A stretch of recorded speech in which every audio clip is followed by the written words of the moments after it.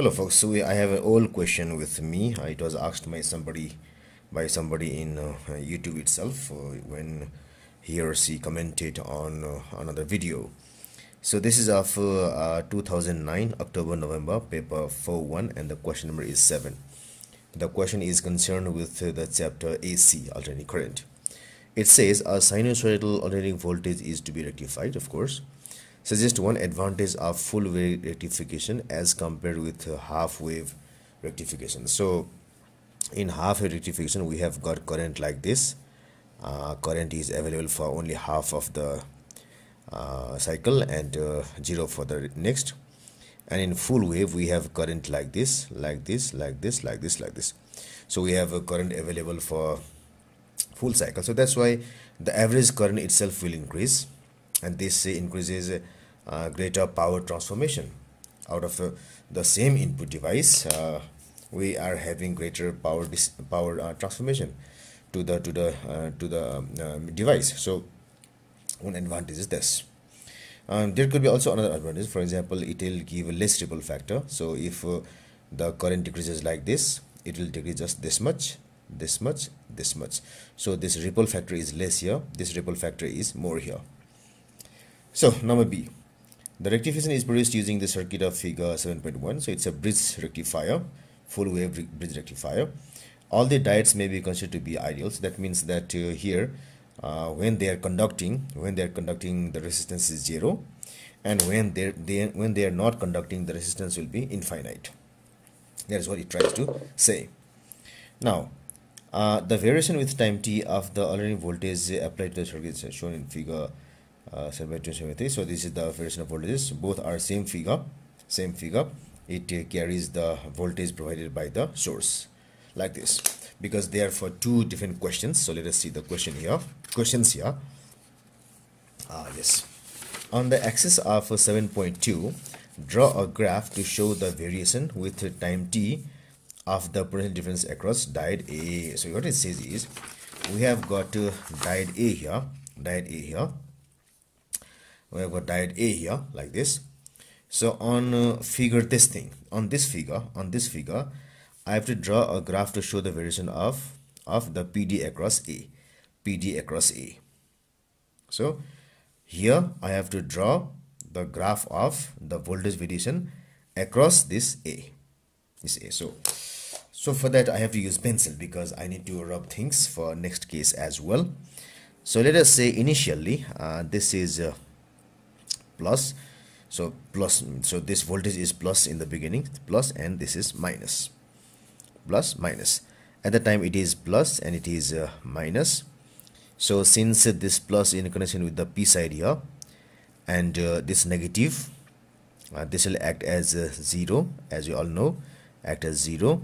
This 0 will be negative for plus and positive for this minus. This 0 will be for this minus, it will be plus, and this plus, it will be minus, because it is 0 is somewhat in the middle.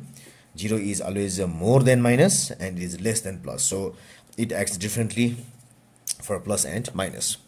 So because of that, here we have p side here, p side positive, n side negative. A will conduct at that time, and n side with positive, p side negative, so B will not conduct. So this conduct means that it's R equal to 0, and doesn't conduct means that R is equal to infinity at that time. At the time means when this is positive, and this is negative. So it's the same case here. So when this voltage is positive here, what is happening is this A is having 0 resistance. So current conducts here, and there will be no PD across this A. There will be no across this diode A. So that's why the PD across here will be 0. Current is there, but R is not there, so that's why the PD across this thing will be equal to 0. So this has to be drawn in figure 7.2. So PD across diode A, so it will be 0 0 0 like this, 0 0 0 0 0 like this. At the same time in B means I have to draw in the second figure here. Second figure is somewhere down. So let me do it like this. Let me fold it like this. It will make it a better. It can adjust here, I suppose, with this folding. Okay, I folded, and I think now it can adjust well here. Yeah, yes. So at the same time, I have to draw the graph for B as well. So here B, R is equal to infinity. So that's why whole of this PD will appear across it. Whole of this potential difference will appear across it. So that's why for the case of this B, whole of PD will be across this thing. So what we should have is this is plus, and this is minus. So here it will be minus terminal, plus terminal. So the PD should be in this B here. The PD should be like this. Should be so here for B it is the same copy here. The PD is there. Yes. Now after some time, what happens is all the things change. So this whole thing changes. And all others will also change. So I have to rub them. I have to rub all of these things. This is not rubbing well, but I have to. So what happens now here is when this is plus and this is minus, see, minus here. Now in this case it will be minus and it will be plus. So this is 0 and this will be plus and minus. It is 0, this is plus and minus. So this will not conduct because it is p side with negative. Positive, this doesn't conduct, and if XRP it is negative n side, positive p side, it will conduct. So R equal to infinity and R is equal to 0. So if you look at A, now what is happening right now is the voltage R equal to infinity means that all the voltage will appear across it.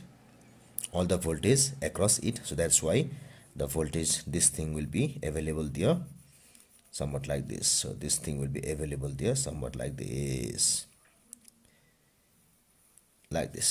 but here it is 0. So that's why 0 means no voltage will be here. All the voltage has gone across here, so it will be like this. So same thing repeats. Then what happens is it will be like this. It will be again rising like this.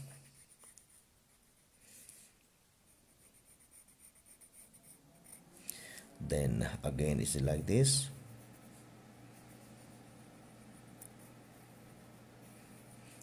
Like this. Like this. Yes. So I can do it like this. Then like this.